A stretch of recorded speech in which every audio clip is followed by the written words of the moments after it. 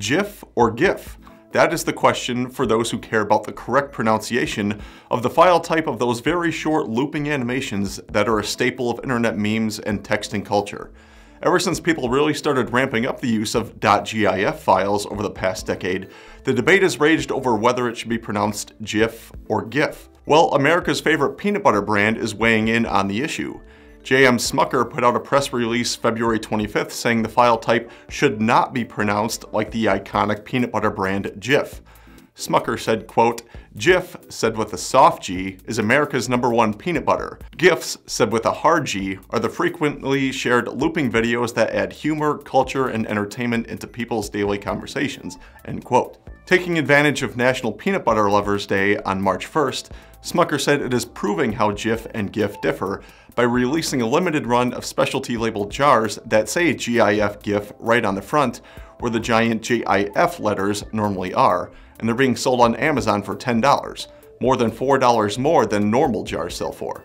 Those specialty jars quickly sold out, so Jif added another 500 of them, which also sold out in less than 5 minutes. Jif teamed up with GIPHY, the world's largest GIF search engine, for the promotion. In its press release, Jif VP of Marketing Rebecca Scheidler said, quote, "We're teaming up with GIPHY to put a lid on this decade-long debate and prove there is only one Jif. It's creamy, delicious peanut butter, not a looping picture you can send to make friends and family laugh.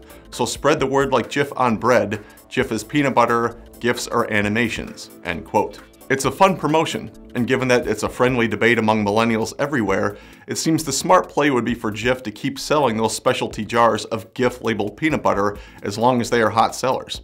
Jif acknowledged the soft G versus hard G debate has been going on since the .gif file type was invented in 1987. An acronym for Graphics Interchange Format, .gifs were developed by CompuServe in 1987. Its file format's inventor, computer science Steve Wilhite, has said that the acronym should be pronounced with a soft G.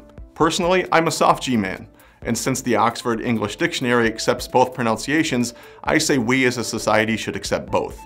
Thankfully, there's no debate on peanut butter. It's awesome. I'm Mike Hockett. This is IEN Now.